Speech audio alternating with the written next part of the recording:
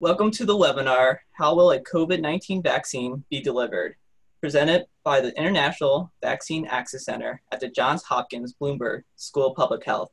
Before we get started, I want to let participants know that we will have a short Q&A section at the end, so please enter your questions into the Q&A box and we will get to them after the presentation.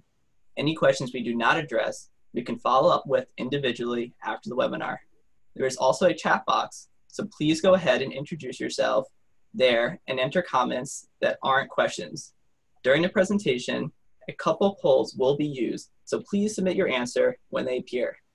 This webinar will be recorded, and thank you for attending. I will now hand it off to Maria to introduce the speakers in today's presentation.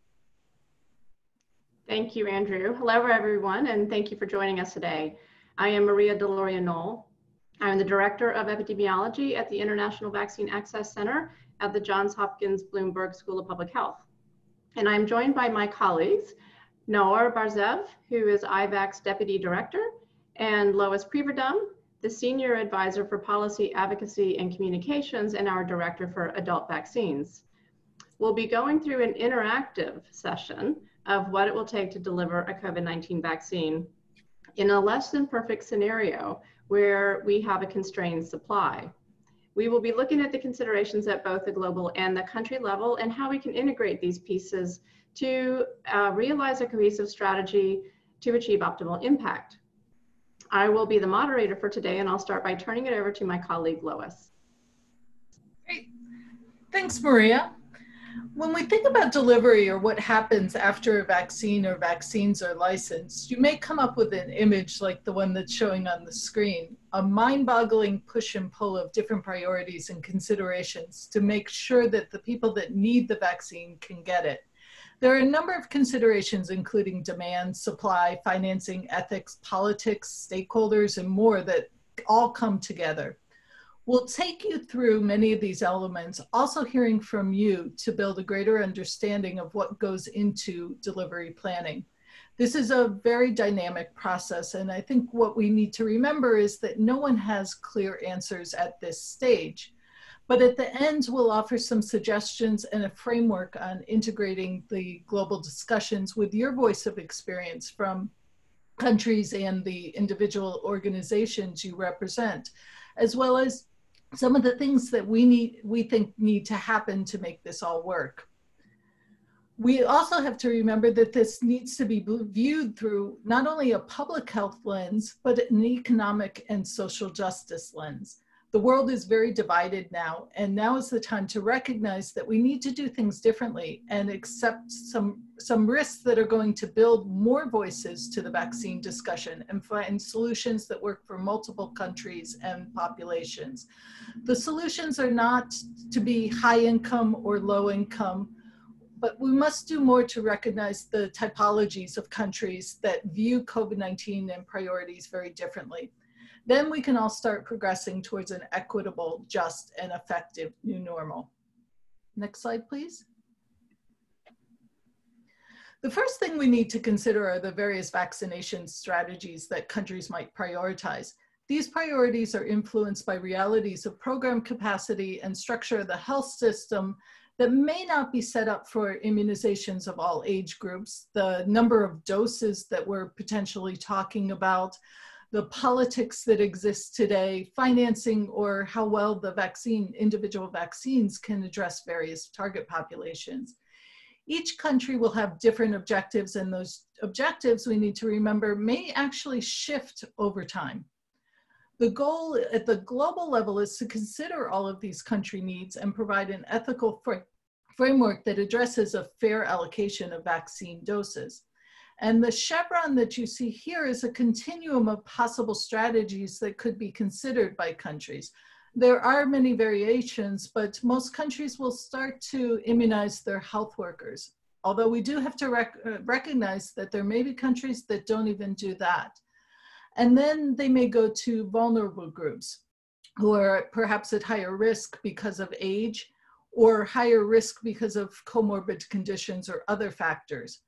Then going towards the right of the chevron, we're thinking about getting into essential workers, a category that's really important, not only because they may be at higher risk of contracting disease or transmitting disease, but also for economic reasons. This is a strategy for opening up the economy and protecting infrastructure. Ideally, we'd love to see the population immunity at the end of the chevron be achieved, but this is going to be quite a challenging goal. This is what's going to be needed to return back to what our normal was, but it will depend on having enough supply, capability to execute the strategies, and the demand for the products, because we know already that certain populations may not actually want a vaccine. Next slide, please.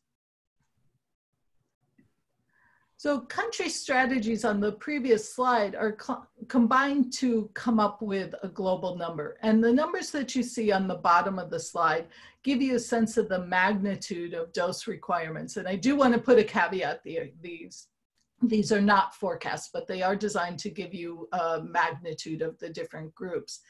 And the other thing to remember is that these volumes are also considering a single dose. We know that certain doses, certain vaccines will require a second dose or require re-immunization after a season or a particular point in time. So those numbers could increase by a certain level. We need to consider the timing that we're going to implement these strategies, because again, it will change over time as more doses become available, as we gain more knowledge about the disease. So there's a number of factors that are moving targets. But the message here is that if we start at the very beginning when we're likely to get doses, and let's say we have what in some cases would be considered a large number of doses, but doesn't actually go so far. So if you look at just health workers, that number could be eaten up very quickly. Let's say you have 100 million doses, and you have to also consider buffer stock or putting aside some products for stockpiles or considering wastage of vaccines. So we really will need to be introducing these vaccines in phases. And just because a country wants a number of doses doesn't mean that we can deliver it to them. So there's many factors that can easily also reduce demand, and that's also important. So we really do need to get the forecasts right. The last thing we want to see is what happens is that countries are demanding a certain number of doses, but at the end, we have more supply than there actually is demand, or that certain countries that needed more doses couldn't get them because they're going to another country. But we'll talk about those things that influence what a country can get and how we can prepare for some of these inevitable challenges. But first, we're going to go to our first poll. Thank you, Lois. In just a moment, you should see a poll pop up on your screen where you can choose the answer that you most agree with. For this poll, we would like you to take the perspective of a global team tasked with making the tough decision of how to allocate COVID-19 vaccine given a scenario where only 100 million doses are available for the world. So please check the answer that you most agree with. There are no right or wrong answers, and your answer won't be linked to you. This is just to get a sense of if we are all on the same page or not. And if you want to include reasons for your choice, you can explain that in the chat box. So I'll give us a little time to read these questions and for you to respond.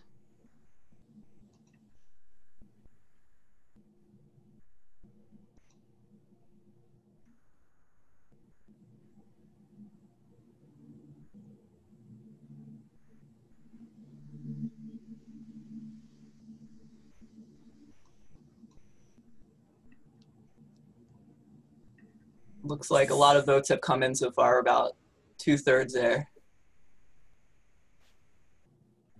We're getting already quite a number of questions on the chat, which is great. Some of these issues that we'll get to later on in the talk. So do keep the questions coming through. Yeah. So Andrew, that's good. 2/3 is good.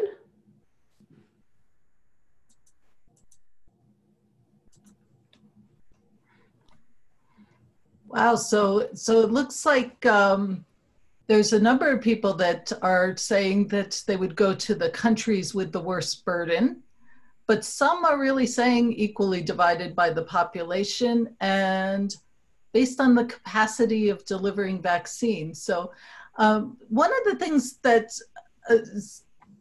actually, it's encouraging that very few people answered it's a private market anyway. We hope that that's not what will happen. I think there is a good commitment to making this a global good. So that's a good thing. But the worst burden is something that we also need to consider because not all countries have the same capability of measuring their burden and reporting their burden. So that's another thing that we need to think about. But there's a number of interesting perspectives here. Yeah, Lois, I think it's interesting to see that one might imagine that a country that has the worst burden may also be a country where the capacity to deliver might be an issue. And I'm not just talking about sort of low-income countries or, you know, in the United States, we're seeing a very high burden and we're having difficulty even rolling out testing and contact tracing. And I imagine that might also be an issue with vaccine delivery. So some of these things, we want them to both be there, but they may be mutually exclusive. Let's move to the next slide. I think what we're seeing really is a variety of views on allocation. Presumably reflects a variety of views also on what targets we want to reach. And what the specific challenges or concerns are for each respondent. And obviously the same will be true for countries. If we can define what our end game is, if we can define what our strategic targets are that we want to achieve, then we kind of have to ask the question of how do we bridge the gap between that ideal and the real, the situation that we're in, and what are the practical steps that we need to make our strategy work in our specific and local context. And there are a number of considerations that we need to think about as we dig down deeper into this answer. So let's consider, for example, the target of healthcare workers. A relatively modest goal, 70 million or roughly thereabouts in terms of doses, presumably a high acceptance among that population, although that's not necessarily an assumption that shouldn't be tested. They are in workplaces where perhaps delivery is achievable. But the purpose of vaccinating them is because there's a presumption that they're at higher risk. And there's been some variability across countries in whether or not healthcare workers have really been, disproportionately affected by COVID-19. And it may also relate to the availability of PPE. If PPE is well adhered to, then perhaps the risks are lower. Where it's not available, perhaps the risks are higher. So there are things to consider when we're planning for that. If we were to think about older adults, then there's a real question about what's the platform for delivery. Many countries, or in fact all countries, have platforms to deliver vaccines to infants, and some countries have also adolescent vaccination. Some countries have maternal vaccines during pregnancy. But very few countries have platforms that exist and that are available to scale for targeting older adults. Older adults represent varying proportions of the total populations in different countries. And older adults live in different settings. There are older adults who live independently alone, and there are adults that perhaps at the older age of the spectrum in institutions. How are those adults to be reached? How do we even know about them and where they live and whether they exist? Do we have the mechanisms to do that? That's something that's not been done before, and now might be the time to actually think about that. If we want to think about a broader range of comorbid conditions and persons at broader definitions of high risk, well, how do we define that higher risk, and how do we identify those individuals? Do we want to know about everybody who has hypertension? Do we want to know about everybody who has obesity? Would they want us to know about them in that way? How do we track them? How do we reach them? If we expect that vaccination will be delivered centrally and we ask for people to congregate to receive vaccination, that itself poses risk of transmission. So we have to be very careful and think about that. We've already spoken a bit about what does an essential worker mean, and we've said that this is to some degree an economic decision also. But if the issue here is one of getting essential workers to work, then we have to think about what happens to their families and their children during that time. Do we have to open schools and have them available? If we have schools, maybe we need to vaccinate those children. So perhaps there's, in some settings at least, if our target is essential workers, we are actually multiplying by several factors the doses that are required if we're targeting the workers themselves and their families.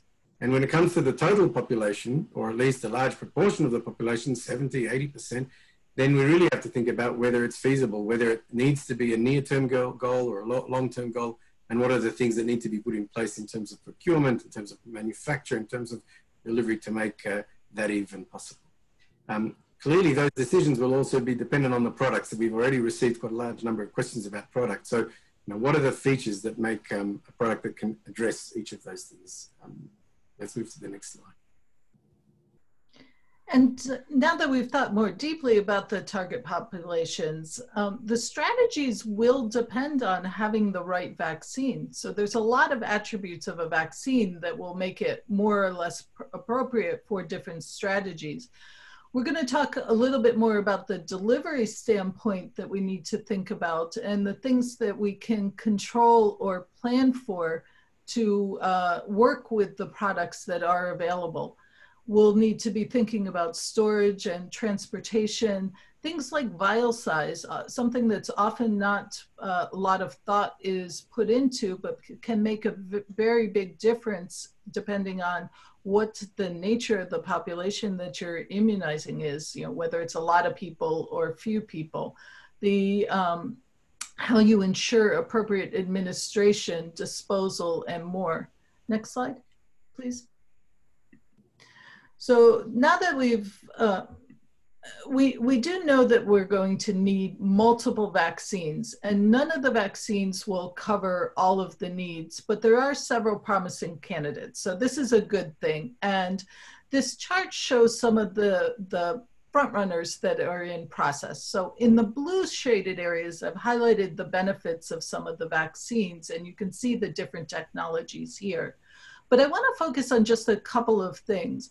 First is single dose, and this was one of the questions that I saw in the chat, and that we don't know whether these vaccines will enable single dose or multi-dose, but some of the technologies will lend themselves more to a single dose vaccine than others.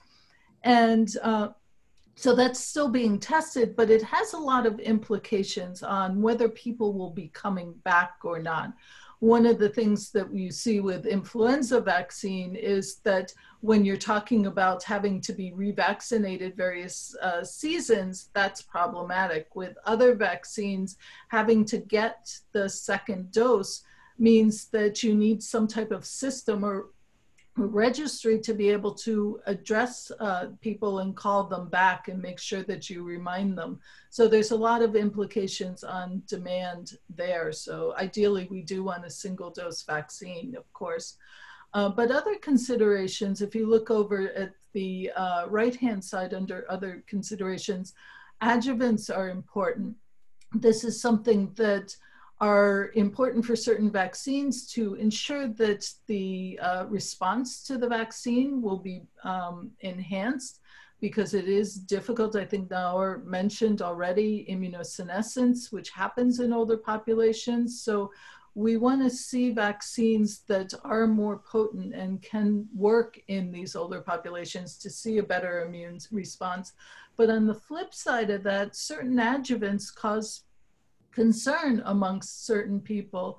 There's anti-vaccine activists that don't like to see any additional ingredients, and the perceived safety concerns become an issue. Now, it will vary by adjuvant, but that is something that you need to keep in mind. And then storage requirements is another big one. This is something that we know already may be complicated a bit by certain technologies. So for instance, for the new mRNA vaccines, those are vaccines that will require minus 80 degrees storage temperatures, which is before they're used. They can go into regular cold chain for a period of time, but what that means is that the vaccines need to be used very quickly, which can be a real challenge in some countries, and I'll talk about that in a little bit. The good news is it sounds daunting and it sounds like a daunting challenge, but it has been done just at a smaller scale. So we need to be able to weigh some of the considerations of scale versus just being able to do things. Next slide, please. Okay, we're at our next poll. We've talked about some of the challenges to global allocation, and next we'll be talking about the country considerations. And we've seen a lot of questions to this in the chat and the Q&A already. So in preparation for that, we'd like for you to tell us what you think your country's greatest challenge is going to be in implementing a COVID-19 vaccination plan. So Andrew's just opened the poll, and if you could pick the response that best represents the perspective of the country that you know best or that you represent. It's likely that more than one response might apply, but maybe pick the one that you're most concerned about. And in this poll, we've also included an option in number 7 for you to write your own if you don't see what you're looking for here. And if you check that one, just please go to the chat and tell us what your other is. And feel free to put any other comments in the chat box as well. We'll give you a few minutes to answer this one.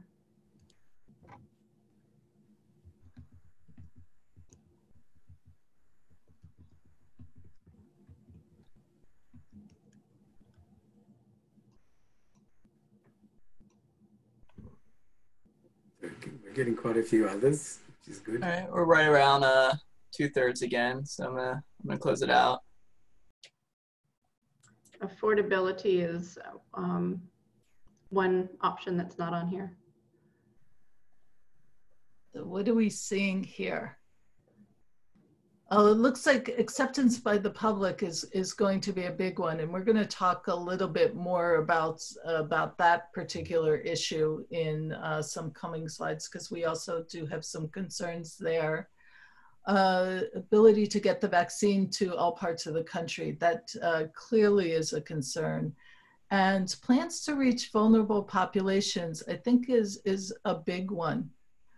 Competing priorities that is something that we are seeing, and particularly in areas where COVID-19 is not the biggest concern at this point in time. The question is what's going to happen there. Nora, I don't know if you have anything more that you want to add on that one.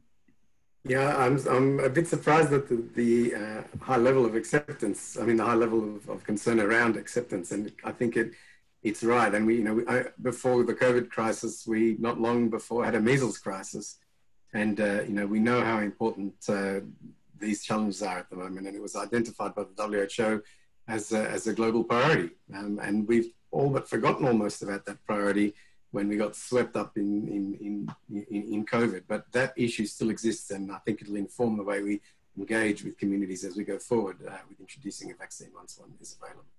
Yeah, and it's interesting to see the diversity of the results, and that's something that goes into the next slide that we're going to be looking at. And Andrew, can you go to the next slide?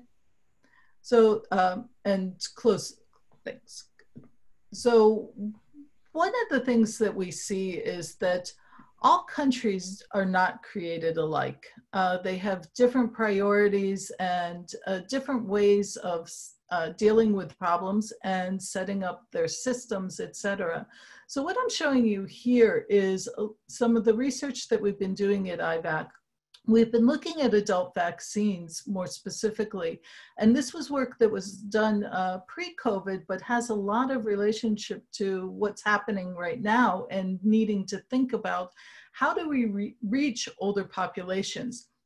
Countries have a lot of experience with dealing with children, but do they have the systems and the capacities to get vaccines to, in this case, it was older adults. So this is a study that we call an archetype analysis. Another term might be typologies. But we looked at, so this was a mixed methods study, and we did qualitative research with a number of countries and then desk review for the remainder and did an analysis. And what you'll see is two different axes. One is showing decision making and the other is implementation. So we rated each country based on certain attributes that contributed to how likely they were to perform on decision-making versus implementation, remembering that this is adult vaccines and not childhood vaccines.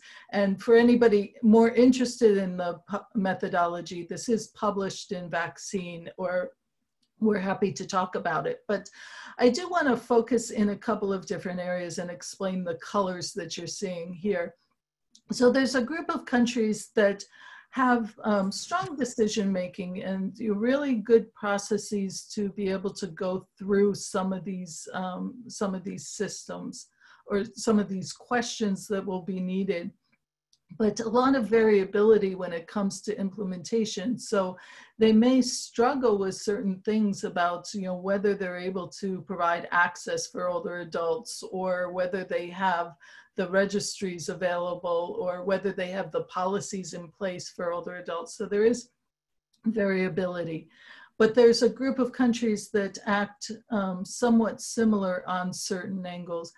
The red is health security, meaning that a decision was made based on a health security event.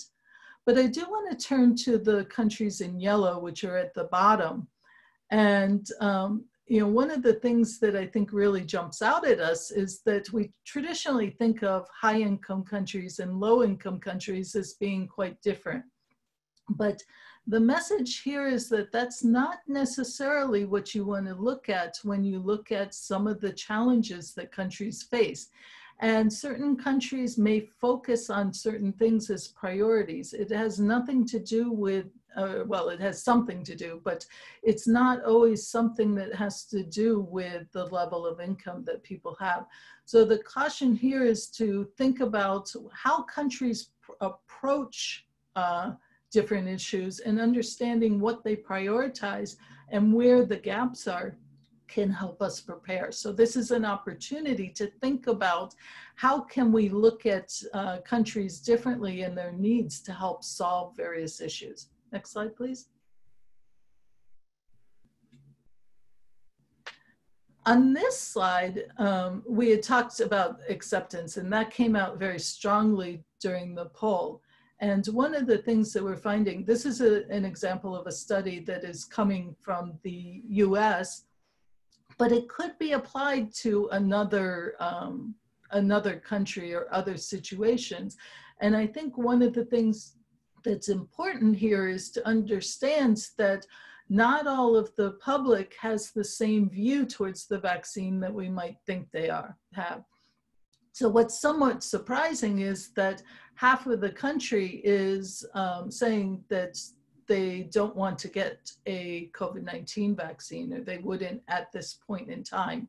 Remembering that opinions are dynamic and they may change over time, but for the time being, there's 20% of the US population that says they absolutely don't want to get a vaccine, and another 30% that are unsure.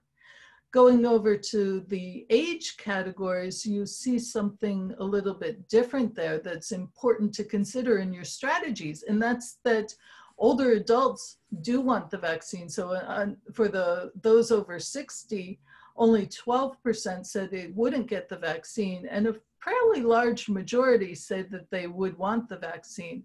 The question is, and this was one of the questions that has come up through some of the chats, and I'm getting some of them, but not all of them. We'll try and handle those later. But one that stuck out was a question about how is this vaccine going to be working in older adults? And that's something that we have yet to see. And it will be a real challenge to have a vaccine that's effective in older adults. It is in the target product profile, so we know that there will be a minimal effectiveness in older adults, so at least 50%, but we need to set expectations. Then going over to the race category, the other part that is really quite surprising that we need to consider is, the populations that have a disproportionate impact from the disease, and whether they have the level of trust that they need.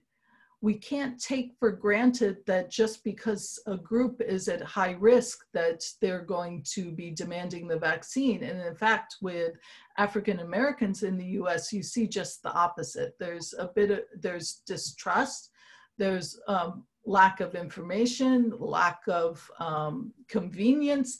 And one of the things that we also need to be thinking about is who is actually providing care and who is communicating to them.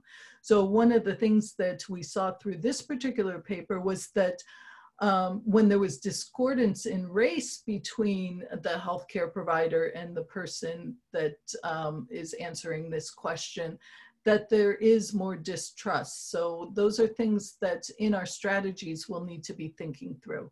Next slide, please. Yeah, Lois, I just want to chime in for a second. If Andrew, go back to the previous slide. I think a couple of things actually come to my mind. If you go to the age categories, we spoke about the end game at the end being population immunity and a large proportion of the population being covered. That implies not just older adults, but young people. If acceptance among young people is low, or if the self-perception of risk is low, and why should I be vaccinated for the herd, or if these, that we have to dig into what's behind the attitudes, but it's going to be very hard to achieve. And then the other thing I just want to say about acceptance that's come up in the poll, and it's come up here again, is the very closely related issue of safety and pharmacovigilance, both real and perceived. We know from the early trials or the early developments in animal models of vaccines against other coronaviruses, SARS coronavirus and MERS coronavirus, that there was this phenomenon observed in some settings, in some animal models, of antibody-dependent enhancement, where vaccinated animals had worse outcomes than non-vaccinated animals. It's a theoretical risk. It may not be a primary issue, and it may not, but it's out there in the community. There's concern about it, both real and perceived. And not just that, even something that may be coincidental, a reporting of a sudden rise of early pregnancy loss, for example. Those are real issues that we need to address right now, with transparency, with openness, with the right types of surveillance, the surveillance infrastructure for pharmacovigilance. And it's only through that kind of conversation and good science that we can really build trust. So I just wanted to reflect on that. But next slide. So people are asking about what global mechanism will be in place to ensure fair and equitable distribution. We've addressed already in this talk the variability in potential strategy endpoints, the variability in priorities and the different needs among countries. We've also spoke about different needs within countries and variability in attitudes for subpopulations within countries. We also spoke about the wide range of products and how their performance characteristics differ. So there's lots of variability. And when there's lots of variability, there's lots of uncertainty. And when there's lots of uncertainty, it's difficult to make the required investments, particularly when those investments are as massive as they are at the moment. So there's an attempt to kind of share the risk and balance out that risk and allow the required investment. So what we have here, this came out 6 days ago, really, from Gavi, to describe the so-called COVAX facility. There are three main pillars that we're only discussing the vaccine pillar. Clearly, there are issues around diagnostics and therapeutics as well, not the subject of today's talk. But when it comes to vaccine development and delivery, there are three underpinnings, three work streams, perhaps, that underpin vaccine delivery. One is the development and manufacturing of a vaccine, which we touched on a bit, and that's coordinated by CEPI. Policy, making the right policy and how allocation of vaccine will occur, that's managed by the WHO. Procurement and delivery at scale to countries, that's being managed by Gavi through what's called the COVAX facility. So next slide, please. The COVAX facility really is a way of bringing together, this is a slightly modified graphic from the Gavi publication, that brings together the participating countries and understanding what their needs are, and so that we have an advanced commitment to purchase with the manufacturers so that they can safely go ahead with the required investment to produce, given the risks that are involved in the ultimate market. And the COVAX facility, together with advanced market commitment, makes some of this possible. Andrew, if you could click on the mouse, please. Of course, there's always this backhanded, or I shouldn't say backhanded, it's a bit pejorative, but back channels that would circumvent this facility. And we needn't see them in negative terms. I think there are countries that need to have some kind of a controlled economy here, but there's also the free market and the invisible hand, so-called, of the market. Right? The COVAX facility perhaps has a place when the market might be expected to fail, but efficiencies might be achievable through open markets. So the degree to which we allow for free markets and managed markets, command economies and so on, these are clearly very political issues and are slightly beyond the scope of this talk, but I just wanted to bring in the complexity of these decision making. The other thing is that this was a Gavi thing, and Gavi traditionally looks at low income countries, but I think somebody in the chat already pointed out that it may very well be middle income countries that are most affected. Next slide, please. So when you think about how these pillars, they almost look like silos, and even the underpinning rubrics underneath, they're being managed by 3 different organizations, and that's partly because the workload is just so great that no single organization can manage it all. But there is a risk that there will be a disintegration or a lack of sufficient communication among these things. And really what we're trying to do today is to think about how all of these different levels of focus and all the variability at each level can be integrated both globally, but most importantly at country level. Next slide, please.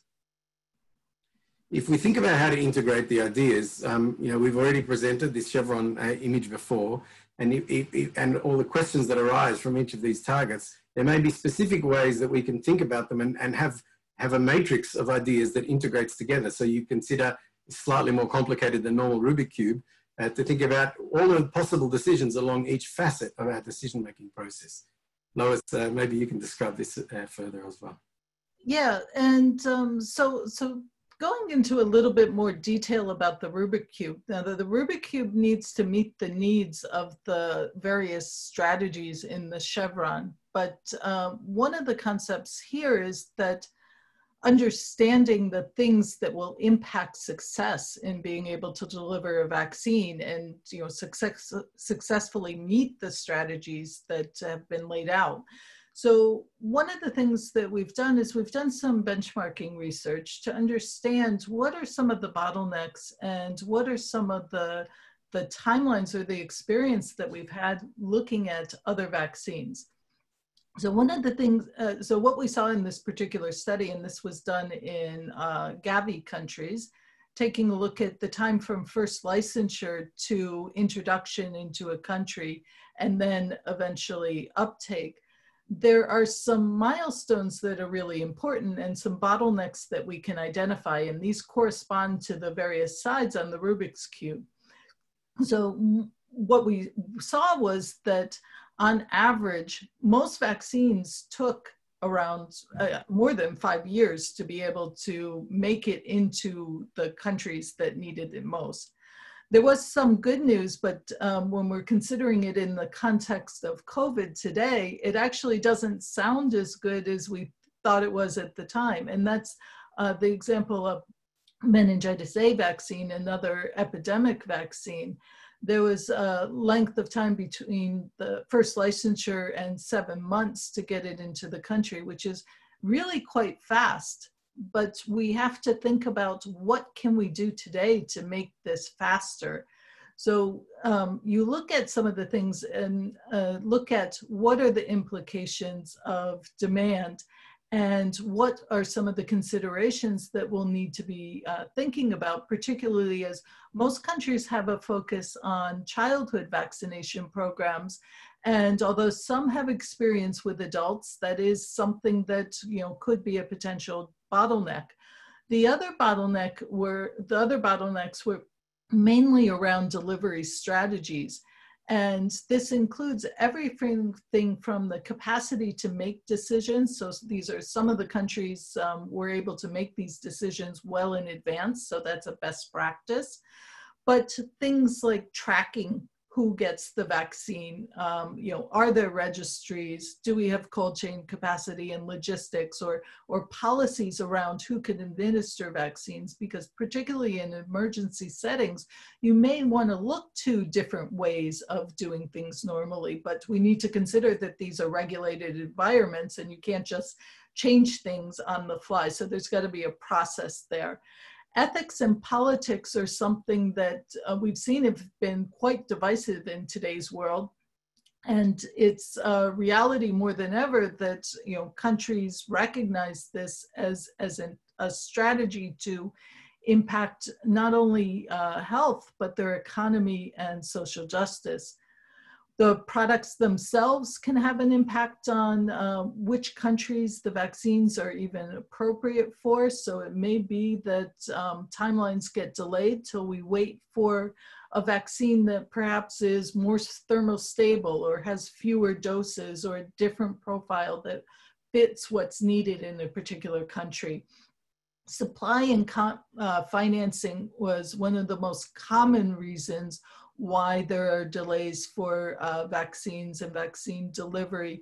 Ensuring that there is a fair allocation will be a really big consideration. And when I talk about financing, it's not just financing for the vaccine itself, it's also financing for the system that has to deliver it.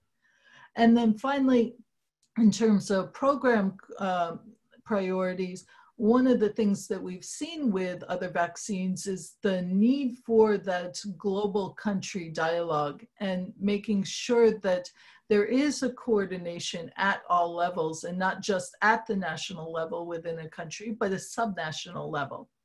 Next slide. Yeah, so we've introduced this concept of a conceptual matrix of the planning considerations. I want to extend outwards this notion to really a matrix or the orbit of required actions that arise. What are the things that we need to consider, but then also to do and to really start doing now so that the right infrastructure is in place by the time a vaccine might be available. And again, just very quickly moving counterclockwise, I mean, these are you know, the parallels of what Lois has just described, but you know, what do we need to do to think about demand, and what are we doing now about acceptance, listening to concerns of the public, getting those different perspectives of individual communities, getting communities to advocate, perhaps communities that may be at higher risk or communities that may otherwise be left out of the conversation in the normal context. Now's the time to really engage and have the capacity to integrate those views. Now might also be the time to set up the pharmacovigilance and have that pre-surveillance that is required if somebody is to look at a pre-post change in event rates for adverse effects. In terms of delivery, so again, moving counterclockwise, we've already said we need to have perhaps a register of older adults. We need to think about who will deliver the vaccine. Can we have not necessarily highly trained healthcare workers who are busy delivering acute care? Perhaps we can have self-administered vaccines. Perhaps we can have vaccines that are deliverable by people with more limited training. Perhaps we can even employ some of the very many unemployed in helping to deliver those things. The ethics and politics, again, a lot of it is about communicating, and a lot of it is about listening to the particularities on the ground. Just stepping out of this particular topic, I want to speak more broadly for 1 second about the whole idea of epidemiology, really, and translational epidemiology is about the particular and the local. It's not about, you know, traditionally the central limit. It's not about the description of the whole. It's about what will work in practice in this particular community in this time. And that's an ethical approach because we're listening to what are the concerns of the people, what are the political considerations. The same has already been said about product. We don't need to go into it again, but you know, how do we store, how do we dispose, and so on. Again, what are the mechanisms that we need to put in place? We heard about this mechanism, the COVAX facility, which is a global one, but perhaps we also need to think about what are the things that need to be done to make things affordable, reliable, and efficient at a local level. Once we understand all of those things, we can really justify the programmatic priorities that countries come to in terms of the immediate goals, the longer term goals, and can coordinate cross-sectoral discussions. It's not just health, it's not just finance, it's not just, some countries might want to take a military approach to delivery. Some countries might involve the education sector. These are the things that we need to bring into this matrix. Next slide. So just to, you know, push your imaginative capacity one step further and to stretch this analogy, really we have a universe of different combinations. Different countries will come up with different solutions. Even if they take the same framework, the final combination of factors will be unique for each country. The typology work will help to align some of those groupings so that we have like and countries can learn from each other, and the central community can help reach like countries with similar policy. But we have this universe, and the universe is shifting and changing and orbiting depending on the circumstances. And I just, again, by way of analogy, unlike a normal universe where the center of gravity is the sun or is the black hole in the middle, here the center of gravity really is peripheral. This is something that we want the particular and the local to be the focus of our gravity, and to inform then the central planning that occurs in the middle. Lois, any comments on this analogy? No, it's perfect. And when I go into the next slide, I'll talk about that a little bit further, because it really does require an integrated response from global to local and creating different, bringing in different perspectives. We have general stakeholders that we work with that are used to sitting at the table, that have a lot of experience, and we want them there, but we have to look outside the box. We really need to think about who are the non-traditional players that may provide some innovation and some answers to get past where we are right now. And this really needs to be viewed as an opportunity for future vaccines. So it's not just for COVID-19, but for everything moving forward. Are there opportunities to bring in different types of thinking and making sure that more of the vulnerable people have access to vaccines? So bringing in those voices is going to be absolutely crucial. Well, that's why the box is fenestrated. It's organic and, So why don't we just go to the final slide, which is the framework that we want to end with, and integrating experiences and, as I spoke earlier, new perspectives.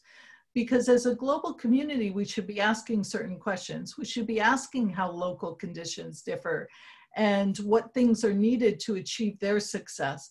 We also should consider who is leading and whether the country voices with different perspectives, perhaps not from health, are sitting at the table, as I mentioned earlier, to mold thinking and strategies and remind us that this isn't just the public health issue, that it's the economic and social justice issue. On the country side, countries need to consider their Rubik's Cube and whether they have planned for all the considerations that impact delivery in their populations. They should ask whether they have stakeholders that should be providing input to achieve their goals. So this isn't just something that happens at a global level, but it also needs to happen in country and down to the subnational level. And we need to make sure that the global country communication is really there. This is a complicated puzzle, and we don't have all the solutions yet. There's a lot of really great questions that I'm excited to see if we can start tackling some of those to answer, and really appreciate the opportunity to talk to you about this. And I'll turn it back over to Maria. Okay, great. Thank you so much, Lois and Noor, and really everyone for all the excellent comments that you've been making in your questions. We have received a lot of questions already, and I've tried to group them. Feel free to continue adding more questions into the Q&A box, and continue adding your comments in the chat box. We'll try to monitor both. Lois, maybe I'll start with a question to you. This is a vaccine-related question regarding characteristics. And there's two here, so I have a follow-up.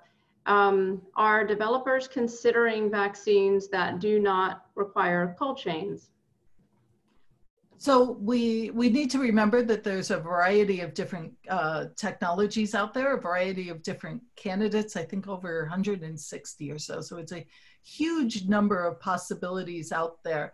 And products that can be kept out of the cold chain are, of course, desirable. And that is something that some companies are considering. But there's different phases of development, and we may not see that in the first tranche of vaccines that come out there. But it is certainly one of the areas that the companies are looking at to see what they can do to provide thermostable products. I just want to quickly add that this is the third coronavirus global outbreak we've had in the last 20 years, and it may not be the last. So the lessons learned from this is the first major global pandemic, but there are lessons learned. We'll do better next time if there is a next time. Let's hope there's not. Okay, and another follow-up question to that is about the efficacy of the vaccines. So will the recently developed, or the ones that are now being developed, be effective against potential future mutational strains of COVID-19 disease? And there's been a lot of questions about how well they're going to work in older adults when they've only been tested on 18 to 55-year-olds. Look, I'll jump in with that. I don't have the answers, and I'm not a virologist, and I'm not a particularly good immunologist. But I'll just say that you know, the ideal vaccine would be a vaccine that protects us against all future coronaviruses.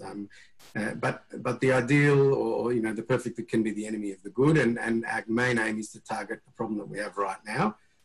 If we can develop a pan-corona vaccine, and among the 160 or so candidate vaccines, there are some out there that look at that, but they're not the leading candidates. I wouldn't wait for that to happen. I think there are lots of lessons that we can learn, both in terms of the stuff we're talking about today, but also immunologically. And we need to get a vaccine that works against the problem that we have at the moment. If we can develop a pan-corona vaccine, that would be wonderful. And if we can't, which is slightly more realistic, then that's okay also. But the mechanisms, the platforms, the infrastructure that's put in place, the new technologies that have arisen, I mean, this has been super fast in terms of both the evolution of the science has been so rapid. We're going to learn a lot. And so hopefully we'll be more ready should this occur in the future. It may end up that we have a seasonal style vaccine. You know, if COVID doesn't go away, or if COVID mutates, then there may be, and we may need to tweak our vaccine approach, but the future will tell. And I think the other part of the question was about testing in older adults, and that it hasn't been tested in an older population. I think we need to remember that first, there's different phases of testing. So we haven't fully reached the full expanse of age groups that it will be tested in. The target product profile coming from WHO is including these older age groups. So there will need to be some evidence showing how well it works in those age groups, and whether it's immunogenicity or whether it's effectiveness. I think that's something that we still need to consider. And it feeds into this question of what a pragmatic clinical trial should look like and who should be included. And I want to refer to Ruth Karen's work on the Ebola virus vaccine and the inclusion of pregnant women, for example. That's the same kind of conceptual framework that needs to be applied here. If we've got if our target population here is older adults, then we need to know that things work and are safe in older adults, or at least which product might particularly be good and for older adults. Yeah. In other, I guess, outcomes that you would measure for clinical trials, one, of course, is safety. There's a question about whether surveillance, as in AEFI type surveillance, is going to be needed prior to the introduction. And then maybe you can fold that into a general conversation about safety regarding communication hesitancy and trust issues. There were lots of questions about what assurances are there going to be about both the safety and the efficacy. What proof is there about evidence that there's no conspiracy about the chips, suspicion about the Chinese inactivated vaccine that's going into phase 3, and how to deal with that, et cetera. Yeah. So look, I'm going to jump straight into this because I'm dangerously opinionated about this topic. I think it's really, really important that as scientists and as public health practitioners that we have an open and completely transparent discourse about risks and benefits, that we work as hard as we can to establish the surveillance systems, especially in low-income countries where they're often lacking, so that we can really address concerns, whether they're perceived concerns, real concerns. And I think we've spent too long pontificating to populations about what's right and wrong, and it makes us deaf to hearing voices, still small voices that we need to be attentive to, and not to necessarily call them wacko or way out or whatever.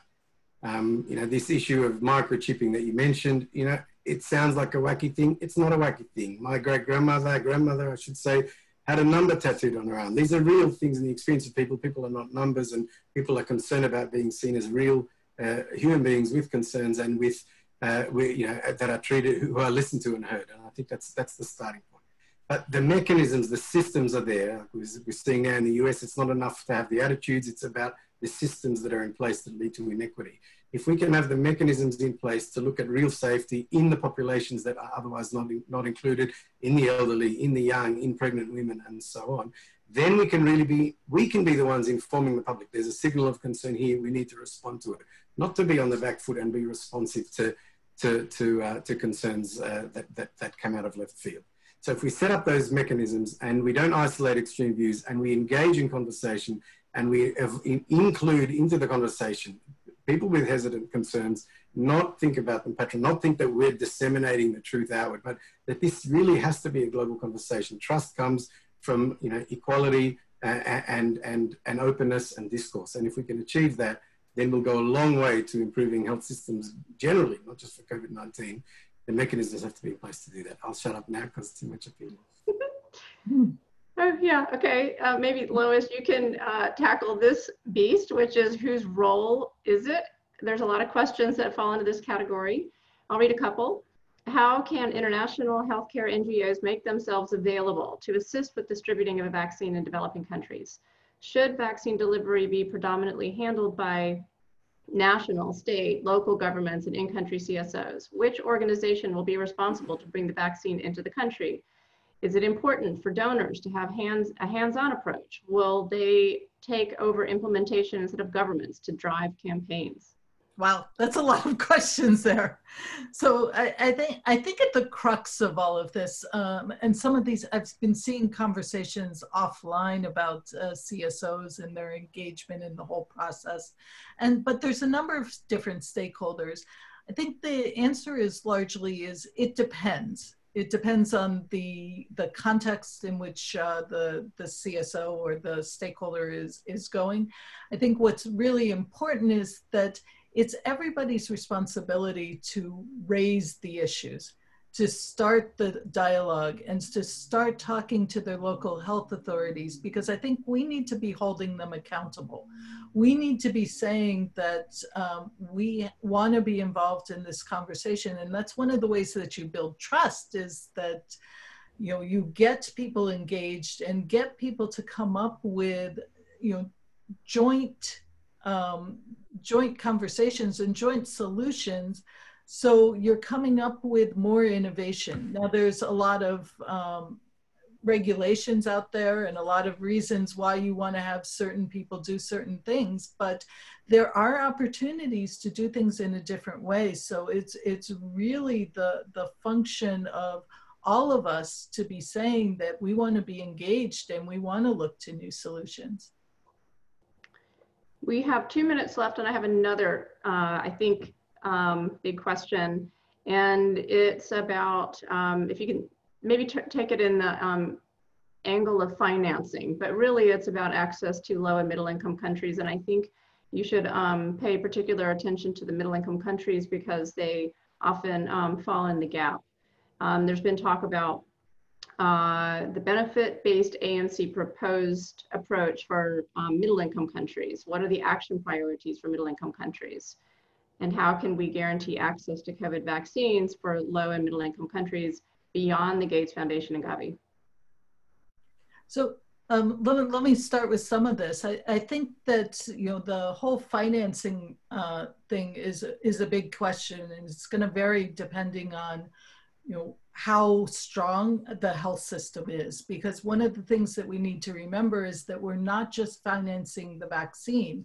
That's part of the battle, that we're also needing to finance the mechanisms to get the vaccine to the places that they're needed most. So the AMC goes a long way in making vaccine accessible, and even in middle income countries being able to get a lower price for vaccines.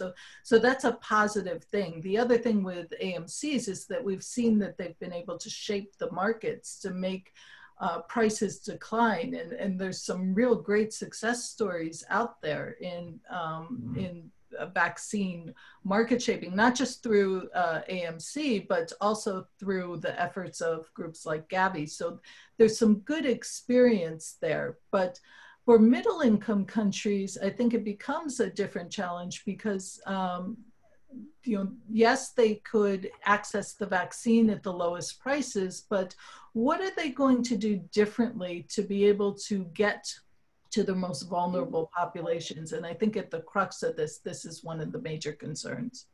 Yeah, and I'll just add to that, we've seen, at least so far, and it may change, it's paradoxical mortality inversion, where most of the mortality has been in high income settings. We've so far, and hopefully let it stay that way, seen less relative mortality in low income settings, but it's the group in the middle, the middle income countries that both have, moderately high and increasing mortality, and not necessarily the infrastructure that's able to support it. And those countries are outside of the Gavi, traditional Gavi remit anyway. Before COVID-19, Gavi was thinking about whether it should be expanding to some of these countries, particularly on the low middle income end. But I think this has exacerbated all of that. This is a challenge, and everybody says it, unprecedented like no other. But the issue is that we have to make pragmatic decisions. We have to balance being right and doing things well with doing things in the most pragmatic way. For example, if a vaccine is perhaps less efficacious, but much easier to deliver, then it'll be much more impactful if it can be delivered to a large number. Its absolute reduction in event rate will be higher, even if its relative reduction is more modest. So these are the kind of trade-offs that are not easy to articulate to a population. Why are we choosing a vaccine with 60% efficacy at single dose, then 80% efficacy, but requiring 2 doses, just to make up an example? These are things that we need to speak about, and we need to plan for, and we need to inform the world community about, so that we can be part of a conversation together. That's I'll stop there. And I think we have to stop there. I think we're at the hour. There are quite a few more questions in here for us to answer. So what we're going to try to do is respond to all of these. We're going to send that around in an email along with the recorded version of this talk. So I personally want to thank everybody. This has not been boring for us. This has been really engaging to see all of your comments and your questions as they've been coming in, and really appreciate that active engagement from all of you. And I think reminding people that our emails are on the last slide. You'll see them in the message coming through, but please feel free to reach out to us.